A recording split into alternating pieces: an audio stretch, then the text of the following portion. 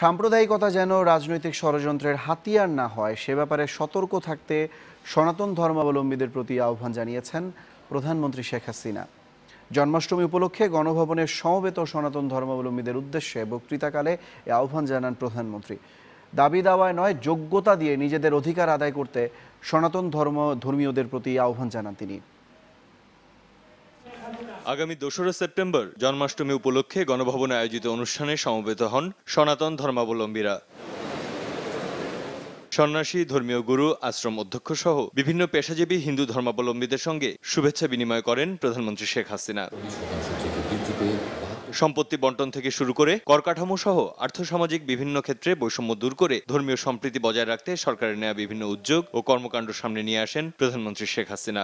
মেয়েদের অধিকার, হিন্দু বিবাহ রেজিস্ট্রেশন করা থেকে শুরু করে সব রকমের সুযোগ সুবিধার কিন্তু আমরা সৃষ্টি করে দিচ্ছি, আইন পাস করে দিচ্ছি এবং সব ধরনের ব্যবস্থা নিচ্ছি। তার কারণ হচ্ছে যে আমি যখন শুনেছি যে বাবা মা তার সম্পত্তি ছেলে মেয়ের নামে রেজিস্ট্রি করে দিতে গেলে তাদের নাকি বিরাট অঙ্কে ট্যাক্স দিতে হয়, যখন আমার ধর্মের যারা তাদের জন্য ট্যাক্স দিতে হবে না, তো অন্য ধর্মের লোকদের কেন ট্যাক্স দিতে হবে, সেটাও যাতে না দিতে হয় আপনারা জানেন যে সে ব্যবস্থাটাও আমরা ইতিমধ্যে করে দিয়েছি। সাম্প্রদায়িকতা যেন রাজনৈতিক হাতিয়ার হয়ে না ওঠে সে বিষয়ে সবার জন্য সতর্ক বার্তা দেন শেখ হাসিনা। এই বাংলাদেশে কোনো সাম্প্রদায়িকতার বীজ চলবে, এখানে বীজ বাষ্প যেন ছড়াতে না পারে। একটা অসাম্প্রদায়িক চেতনায় প্রতিটি মানুষ যেন তার নিজ নিজ ধর্ম স্বাধীনভাবে পালন করতে পারে এবং যার যার অধিকার যেন সে সবাই ভোগ করতে পারে, আমরা সেই ব্যবস্থাটাই করতে চেয়েছি। আমরা যেমন মসজিদ ভিত্তিক শিক্ষার ব্যবস্থাও যেমন করেছি, মন্দির ভিত্তিক ও শিশু শিক্ষার ব্যবস্থাও আমরা করেছি। মসজিদ ভিত্তিক ও শিশু শিক্ষা আছে বা বয়স্ক শিক্ষা আছে, মন্দির ভিত্তিক গির্জাভিত্তিক সেই শিক্ষার ব্যবস্থাটাও কিন্তু আমরা করে দিয়েছি। প্রত্যেকে যেন সম্মানজনকভাবে ধর্ম পালন করতে পারে, দেশব্যাপী সে পরিবেশ বজায় রাখতে সরকারের তৎপরতার অঙ্গীকার রেখে সবার সহযোগিতা চান প্রধানমন্ত্রী। আপনাদের নিজের অধিকার নিয়েই আপনারা বসবাস করবেন, আপনাদের কারো কাছে চাইতে হবে কেন? নিজের যোগ্যতাই আপনারা আপনাদের স্থান করে নেবেন। রিয়াজুল কাদের সবুজ, নিউজ 9, ঢাকা। আগামী একাদশ জাতীয় সংসদ নির্বাচন ডিসেম্বরের শেষ সপ্তাহে অনুষ্ঠিত হতে পারে জানিয়েছে নির্বাচন কমিশন সচিব হেলাল উদ্দিন আহমদ। রাজধানীর আগারগাঁয়ে নির্বাচন কমিশন ভবনে সাংবাদিকদের আগামী নির্বাচনের সম্ভাব্য সময় সম্পর্কে এই ধারণা দেন সচিব। বলেন, স্কুলের বার্ষিক পরীক্ষার জন্য ডিসেম্বরের প্রথম দিকে আর জানুয়ারিতে নতুন বছরের শুরুতে শিক্ষার্থীদের স্কুল শুরু হয়ে যাবে, তাই ওই সময় নির্বাচনের সম্ভাবনা নেই। ডিসেম্বরের শেষ ভাগেই নির্বাচন হতে পারে। সংসদ নির্বাচনকে ঘিরে এরই মধ্যে ৮০% বেশি কাজ সম্পন্ন করা হয়েছে বলে জানান ইসি সচিব। এছাড়া নির্বাচনের আগে আইন পাশ, রাজনৈতিক দলগুলোর মতামত সহ সবকিছু ঠিক থাকলে সংসদ নির্বাচনের 1/3 আসনে ইভিএম ব্যবহার করা হবে বলে জানান ইসি সচিব। ধরে নিতে হবে যে অক্টোবর 30 তারিখের পরে যে কোনো সময় তফসিল ঘোষণা হতে পারে। আমরা যদি ভোট গ্রহণ করতে যাই জানুয়ারি মাসে, তাহলে ছাত্রছাত্রীদের লেখাপড়ায় বিঘ্ন ঘটবে। ডিসেম্বরের মধ্যে সব পরীক্ষা কমপ্লিট, শেষের দিকে এই যেহেতু ম্যাক্সিমাম ভোট কেন্দ্র স্কুল কলেজ, তখন একটু সাময়িকভাবে এগুলো লেখাপড়া বিরতি থাকে, ওই সময় আমরা করতে চাই। নির্বাচনে গেলে পরাজিত হবে জেনেই বিএনপি চক্রান্তের চোরাগুলি বেছে নিয়েছে এবং তারা শেখ হাসিনাকে হটানোর জন্য প্রকাশ্যে গোপনে ষড়যন্ত্র করে যাচ্ছে বলে জানান আওয়ামী লীগের সাধারণ সম্পাদক ওবায়দুল কাদের। এদিকে বাণিজ্যমন্ত্রী তোফায়েল আহমেদ হুঁশিয়ারি দিয়ে বলেছেন, জোট গঠনের নামে কোনো ধরনের বিশৃঙ্খলা হলে তা কঠোরভাবে দমন করা হবে। রাজধানীতে আলাদা অনুষ্ঠানে এসব কথা বলেন তারা। রাজধানীর নাট্যমঞ্চে জাতীয় শোক দিবস উপলক্ষে এক আলোচনার আয়োজন করে বাংলাদেশ যুবলীগ। এতে অংশ নিয়ে আওয়ামী লীগের সাধারণ সম্পাদক, সড়ক পরিবহন ও সেতুমন্ত্রী ওবায়দুল কাদের বলেন, বিএনপি নেতাদের 21 আগস্ট গ্রেনেড হামলায় হত্যাকাণ্ডের বিচার চাওয়া নিষ্ঠুর রসিকতা ছাড়া আর কিছুই নয়। 21 আগস্টের খুনিরা, খুনিদের পৃষ্ঠপোষকরা 21 আগস্ট হত্যাকাণ্ডের বিচার চায়, নিষ্ঠুর রসিকতা। শেখ হাসিনাকে হটানোর ষড়যন্ত্র চলছে বলেও মন্তব্য করেন আওয়ামী লীগের সাধারণ সম্পাদক। তারা জানে নির্বাচন হলে তারা ক্ষমতায় যেতে পারবে না, এবার সে কারণে তারা চক্রান্তের চোরাগলি বেছে নিয়েছে এবং দেশে বিশৃঙ্খলা তৈরি করে শেখ হাসিনা সরকারকে হটানোর চক্রান্ত করছে। এদিকে ঢাকা বিশ্ববিদ্যালয়ে ছাত্রলীগ আয়োজিত আলোকচিত্র প্রদর্শনীতে উপস্থিত ছিলেন আওয়ামী লীগের উপদেষ্টা মণ্ডলীর সদস্য ও বাণিজ্য মন্ত্রী তোফায়েল আহমেদ। অনুষ্ঠানে তিনি বলেন, 2013-14 সালের মতো বিএনপি জ্বালাও পোড়াও রাজনীতি করলে বা রাজপথের অরাজকতা সৃষ্টি করলে কঠোরভাবে তা দমন করা হবে। 2013, 2014, 2015 মতো হরতাল অবরোধের নামে অর্থনীতিকে ধ্বংস করার চেষ্টা করে তাদের বিরুদ্ধে কঠিন ব্যবস্থা নিতে হবে। বিএনপি এবার নির্বাচন না করলে নির্বাচন থেমে থাকবে না, কিন্তু বিএনপি নামক দলটি অস্তিত্বহীনতায় পরিণত হবে। নির্বাচন নিয়ে কেউ যেন বিশৃঙ্খলা তৈরি করতে না পারে তার জন্য ছাত্রলীগ ও যুবলীগ মাঠে থাকবে বলে জানান ক্ষমতাসীন দলের এই দুই নেতা। ঢাকা বিশ্ববিদ্যালয় ছাত্রলীগের সভাপতি সাধারণ সম্পাদকের কাছে আমার ধন্যবাদ। রোজা আফরোজা, নিউজ 9, ঢাকা। ঐক্য করতে বিকল্পধারা বাংলাদেশের চেয়ারম্যান অধ্যাপক AQM বদরুদ্দোজা চৌধুরী এবং গণফোরাম সভাপতি ডক্টর কামাল হোসেন বৈঠকে বসেছেন। রাত 8টায় ডক্টর কামাল হোসেনের বেইলি রোডের বাসায় বৈঠক করছেন তারা। বৈঠকে আরও উপস্থিত রয়েছেন জাতীয় সমাজতান্ত্রিক দল JSDর সভাপতি আসম আব্দুর রব ও নাগরিক ঐক্যের মাহমুদুর রহমান মান্না। এর আগেও একাধিকবার বৈঠকে বসেছিলেন তারা। এরই ধারাবাহিকতায় আজকের বৈঠক হচ্ছে বলে জানিয়েছেন সংশ্লিষ্টরা। আগামী 22 সেপ্টেম্বর জাতীয় ঐক্য সামনে রেখে মহাসমাবেশের পরিকল্পনা ছাড়াও এই বৈঠক থেকে গুরুত্বপূর্ণ সিদ্ধান্তও আসতে পারে বলে জানা গেছে। এর আগে বিকেলে সাবেক রাষ্ট্রপতি অধ্যাপক ডাক্তার AQM বদরুদ্দোজা চৌধুরী বারিধারার বাসায় যুক্তফ্রন্টের এক সভা অনুষ্ঠিত হয়। খুব শীঘ্রই জোরালো কর্মসূচি দিয়ে রাজপথে নামার ঘোষণা দিলেন বিএনপি মহাসচিব মির্জা ফখরুল ইসলাম আলমগীর। জনগণ বিএনপির সাথে রয়েছে, একতরফা নির্বাচন জনগণই প্রতিহত করবে বলেও জানিয়েছেন তিনি। দুপুরে দলের নয়াপল্টন কেন্দ্রীয় কার্যালয়ে বিএনপির 40তম প্রতিষ্ঠাবার্ষিকী উপলক্ষে আয়োজিত যৌথ সভা শেষে সংবাদ সম্মেলনে এসব কথা বলেন মির্জা ফখরুল। জনগণ সরকারের বিরুদ্ধে ফুঁসে উঠেছে উল্লেখ করে রাজপথের আন্দোলনের মাধ্যমে ক্ষমতাসীনদের একদলীয় শাসন প্রতিষ্ঠার চক্রান্ত নস্যাৎ করা হবে বলে জানান ফখরুল। জনগণ ভোট দেবে না জেনেই সরকার নতুন নতুন চক্রান্ত করছে বলেও যোগ করেন ফখরুল। এ সময় দলের প্রতিষ্ঠাবার্ষিকী উপলক্ষে সমাবেশ ও আলোচনা সভার কর্মসূচি ঘোষণা করা হয়। জনগণ তাদেরকে ভোট দেবে না, এই জন্য যত রকমের দুষ্টামি আছে সব রকম দুষ্টামি শুরু করেছে। হীরক রাজার দেশের মতো যা খুশি তাই বলবেন, তাই হবে এই দেশটার মধ্যে, হবে না বাংলাদেশে। বাংলাদেশ মেনে নেবে না এই অন্যায়, অত্যাচার, নির্যাতন। বাংলাদেশের মানুষ ঘুরে দাঁড়াবেই ইনশাআল্লাহ এবং পরাজিত হবেই এই অপশক্তি। আবারও কর্মসূচি আসছে এবং জোরালো কর্মসূচি আসছে, সময় মতো জোরালোভাবেই ঠিক সময় দেখতে পাবেন কেমন কর্মসূচি আসছে। বাংলাদেশি শ্রমিকদের জন্য মালয়েশিয়ার শ্রমবাজার বন্ধ হয়নি বলে জানিয়েছেন প্রবাসী কল্যাণমন্ত্রী নুরুল ইসলাম বিএসসি। অভিযোগ ওঠার পর যে 10 প্রতিষ্ঠানের সিন্ডিকেটের মাধ্যমে এতদিন মালয়েশিয়ার শ্রমিক পাঠানো হতো তাদেরকে শোকজ করার কথাও জানান তিনি। তবে আগামীতে কোনো প্রক্রিয়ায় বাংলাদেশ থেকে মালয়েশিয়ার শ্রমিক যাবে সে বিষয়ে স্পষ্ট করে কোনো কথা জানাননি মন্ত্রী। বর্তমান পদ্ধতিতে বাংলাদেশ থেকে শ্রমিক নেবে না। মালয়েশিয়া সরকারের এই অবস্থানে মালয়েশিয়ায় বাংলাদেশের শ্রমবাজার নিয়ে এক ধরনের উদ্বেগ সৃষ্টি হয়। এ অবস্থায় বর্তমান পরিস্থিতি নিয়ে সংবাদ সম্মেলন করেন প্রবাসী কল্যাণ মন্ত্রী নুরুল ইসলাম বিএসসি। তো বাংলাদেশি শ্রমিক তুলে ধরেন বর্তমান অবস্থা, জানান বাংলাদেশি শ্রমিকদের জন্য মালয়েশিয়ার শ্রমবাজার বন্ধ হয়নি। মালয়েশিয়ান শ্রমবাজার বন্ধ হয়ে গেছে এটা ঠিক নয় এবং এটা খোলাই আছে, ইনশাল্লাহ খোলাই থাকবে। কারণ ওই দেশের যারা মন্ত্রী আছেন, ওই দেশের যারা আছেন, বিশেষ করে ম্যান পাওয়ার সেক্টরে যিনি কর্মরত আছেন, বাংলাদেশের প্রতি তার অনেক সম্মান বোধ আছে, বাংলাদেশের মানুষের প্রতি তার অনেক মমত্ববোধ আছে এবং আমি বিশ্বাস করি তিনি যদি কন্টিনিউ করেন অব্যাহতভাবে বাংলাদেশের মানুষের শ্রমিকের চাহিদা ওখানে অব্যাহত থাকবে। তবে শ্রমিক পাঠানো নিয়ে কি ঘটেছে মালয়েশিয়ায়, এমন প্রশ্নের স্পষ্ট উত্তর দেননি মন্ত্রী। জানান তিনি খোঁজ খবর নিয়ে দেখবেন। পাশাপাশি জানান বর্তমান সিন্ডিকেট ভাঙার জন্য মালয়েশিয়া এই ব্যবস্থা নিয়েছে। এটা হলো সিনারফ্লেক্সে দিয়েছে, সিনারফ্লেক্স থেকে তারা নিবে না। এখন আমরা তো ওপেন রেখেছি, যে আপনি নিয়ে আসেন আপনি পাঠান, অসুবিধা কি? এটা সিনারফ্লেক্সে না যায়, কিন্তু সিনারফ্লেক্সের বাইরে তো লোকজন কাজ করে, ওরা তো পাঠাচ্ছে। মালয়েশিয়া এই সিন্ডিকেটের বিরুদ্ধে আইনি পদক্ষেপ নিচ্ছে। বাংলাদেশ কি পদক্ষেপ নেবে সাংবাদিকদের এমন প্রশ্নের উত্তরে মন্ত্রী জানান 10 প্রতিষ্ঠানকে শোকজ করবে বাংলাদেশ। পরিষ্কারভাবে বলতে চাই 10 এজেন্সিকে আমরা নিয়ন্ত্রণ করি নাই, কারণ 10 এজেন্সিকে মালয়েশিয়ান সরকার নিয়ন্ত্রণ করেছে, তারা দিয়েছে, আমরা দিই নাই। আমাদের কাছে সবাই সমান, যে আসুক নিয়ে যেতে পারবে, আপনি নিয়ে আসেন, অন্য কেউ ডিমান্ড নিয়ে আসুক, আমরা দিতে পারবো। কিন্তু 10 জনের সিন্ডিকেশনের বিরুদ্ধে আমি সবসময় ছিলাম, এখনও আছি। আমি সিন্ডিকেশনে বিশ্বাস করি না।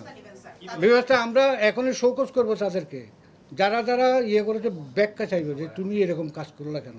এছাড়া সৌদি আরব থেকে বাংলাদেশে ফিরে আসা নারীদের প্রশিক্ষণের অভাব বলেও মনে করেন মন্ত্রী। যে অভিযোগটা এটা। আরিফ হোসেন, নিউজ 9, ঢাকা। দিনাজপুরের বড়পুকুরিয়ায় কয়লা কেলেঙ্কারির ঘটনায় পেট্রো বাংলার আরও 8 কর্মকর্তাকে জিজ্ঞাসাবাদ করেছে দুর্নীতি দমন কমিশন দুদক।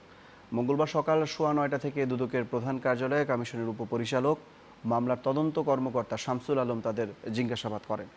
যাদের জিজ্ঞাসাবাদ করা হয়েছে তারা হলেন মহাব্যবস্থাপক আবু তাহের মোহাম্মদ নুরুজ্জামান চৌধুরী, উপমহাব্যবস্থাপক AKM খালিদুল ইসলাম, উপব্যবস্থাপক মোর্শেদুজ্জামান, উপব্যবস্থাপক হাবিবুর রহমান, উপব্যবস্থাপক জাহিদুর রহমান, উপব্যবস্থাপক সত্যেন্দ্রনাথ বর্মন, ব্যবস্থাপক সৈয়দ ইমাম হাসান ও উপমহাব্যবস্থাপক জোবায়ের আলী।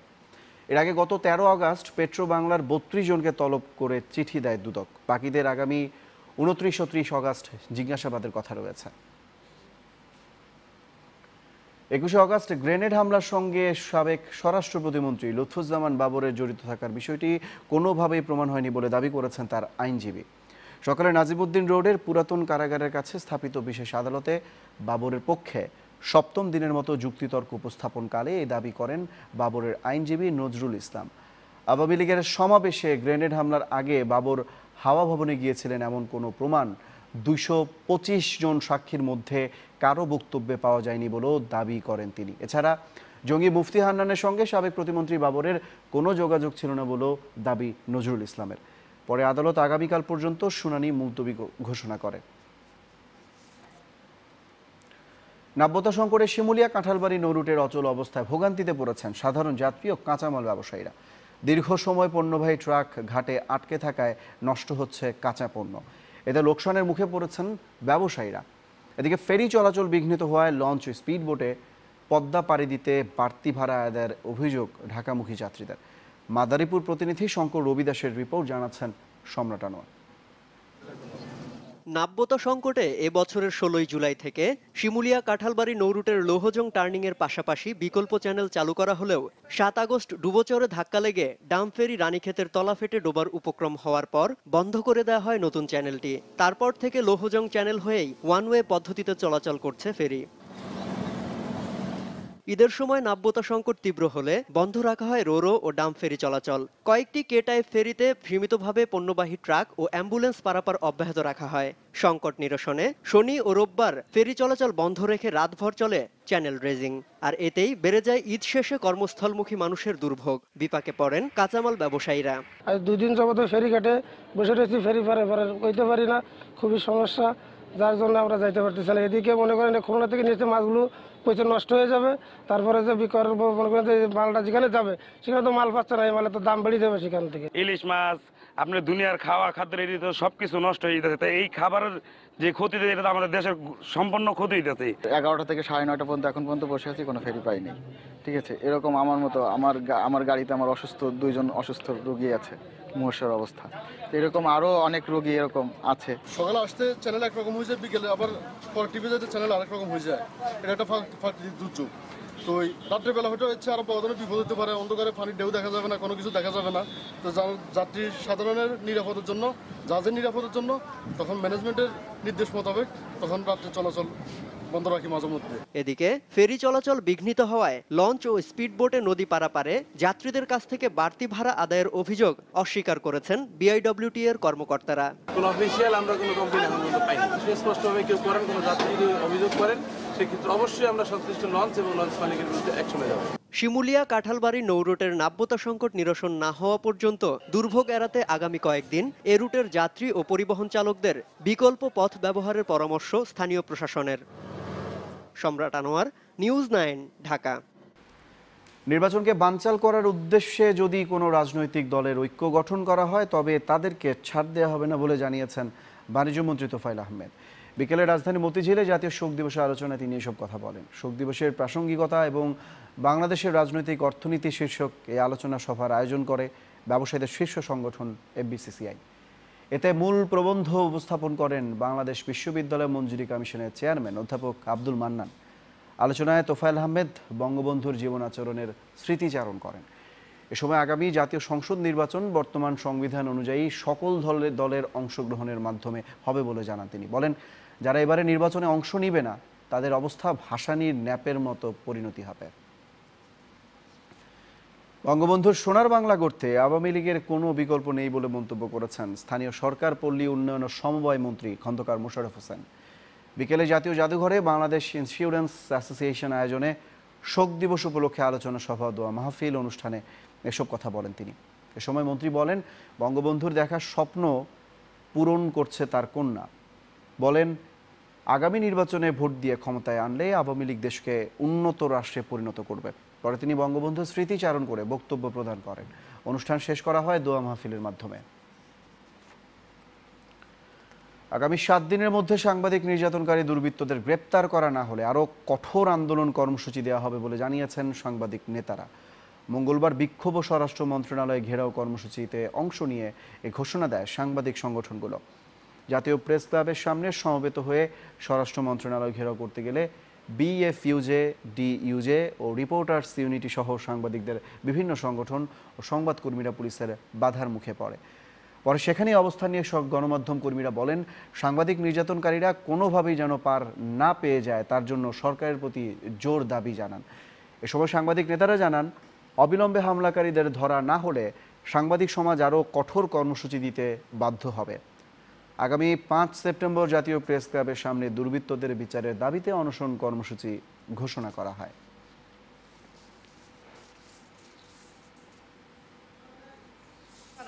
পেশাদার গণমাধ্যম কর্মীদের উপর হামলাকারী দুর্বৃত্তদের গ্রেফতার করতে হবে। সরকার আমাদের প্রতি এই ন্যায় বিচারের একটি পদক্ষেপ নেবেন এবং আমরা তা আদায়ের লক্ষ্যে আমরা ক্রমাগতভাবে সকলে ঐক্যবদ্ধভাবে আমরা একটি বৃহৎ শক্তিতে রূপ নিয়ে সাংবাদিক কমিউনিটির দাবি আদায়ের লড়াই অব্যাহত রাখব।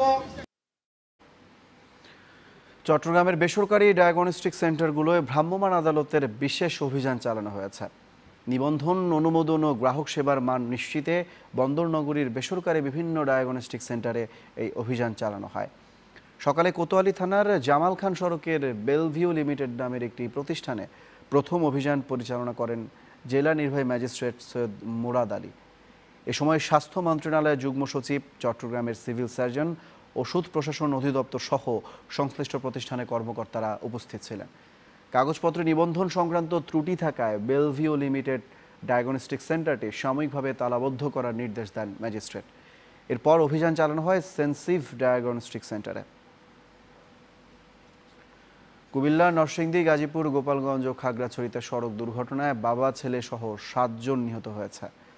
পুলিশ জানায়, কাপড় ব্যবসায়ী আমিনুল ইসলাম তার পরিবার নিয়ে সিএনজি চালিত অটোরিকশা করে বাড়ি ফিরছিল। কুমিল্লা ব্রাহ্মণপাড়া সড়কের পালপাড়ায় সিএনজি অটোরিকশাটি নিয়ন্ত্রণ হারিয়ে পার্শ্ববর্তী গাছে ধাক্কা দেয়। গুরুতর আহত অবস্থায় আমিনুলের পরিবারকে উদ্ধার করে হাসপাতালে নেওয়া হলে আমিনুল ও তার 4 বছর বয়সী ছেলে ওয়াসি ইসলাম নাবিলকে মৃত ঘোষণা করে চিকিৎসক। নিহত আমিনুল ইসলামের স্ত্রী ইয়াসমিন ও মেয়ে আফসানাকে উন্নত চিকিৎসার জন্য ঢাকায় স্থানান্তর করা হয়েছে। নরসিংদীর 5 দোনায় বাস পিকআপ ভ্যানের সংঘর্ষে 2 জন নিহত হয়েছে। গোপালগঞ্জের বিজয়পাশায় বাসের ধাক্কায় এক মোটরসাইকেল আরোহী নিহত হয়েছে। এছাড়া গাজীপুর ও খাগড়াছড়িতে আলাদা সড়ক দুর্ঘটনায় 2 জন নিহত হয়েছে। গোপালগঞ্জে বঙ্গবন্ধুর সমাধিতে বাংলাদেশ অনলাইন বঙ্গবন্ধু ঐক্য পরিষদের শ্রদ্ধা নিবেদন, নাটোরের লালপুরে দুর্ঘটনায় নিহতদের পরিবারকে আর্থিক অনুদান দেয়া ও পাবনায় কলেজ ছাত্রী মুক্তি হত্যার প্রতিবাদে মানববন্ধন সহ দেশের বিভিন্ন জেলার খবরাখবর নিয়ে ডেস্ক রিপোর্ট জানাচ্ছেন আফরিদ হাসান। গোপালগঞ্জের টুঙ্গিপাড়ায় বঙ্গবন্ধুর সমাধিতে শ্রদ্ধা নিবেদন করেছেন বাংলাদেশ অনলাইন বঙ্গবন্ধু ঐক্য পরিষদের নেতাকর্মীরা। এ সময় বঙ্গবন্ধু ও তার পরিবার সহ 15 আগস্টে নিহত সকল শহীদদের আত্মার শান্তি কামনায় দোয়া ও মোনাজাত করা হয়। নাটোরের লালপুরে সড়ক দুর্ঘটনায় নিহত 15 জনের পরিবারের কাছে অনুদানের 20,000 টাকা দেয়া হয়েছে। দুপুরে জেলা প্রশাসকের সম্মেলন কক্ষে দুর্ঘটনায় নিহত প্রত্যেকের পরিবারকে অনুদানের টাকা বুঝিয়ে দেন জেলা প্রশাসক শাহিনা খাতুন।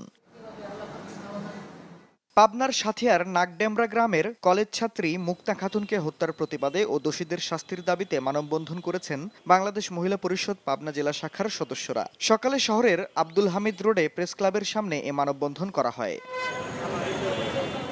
ময়মনসিংহে যুবলীগ নেতা সাজ্জাদ আলম শেখ হত্যার ঘটনায় 24 ঘন্টার মধ্যে মামলা নিতে পুলিশকে আলটিমেটাম দিয়ে মানববন্ধন করেছেন নিহতের পরিবার, কর্মী সমর্থক ও স্থানীয়রা। দুপুরে শহরের গাঙ্গিনার পার মোড়ে প্রধান সড়ক অবরোধ করে ঘণ্টাব্যাপী এ মানববন্ধন করা হয়। গাজীপুরে সাংবাদিকদের সাথে মতবিনিময় সভা করেছেন নবাগত পুলিশ সুপার শামসুন নাহার। দুপুরে জেলা পুলিশ সুপার কার্যালয়ের মিলনায়তনে এ সভার আয়োজন করা হয়। আফরিদ হাসান, নিউজ 9, ঢাকা।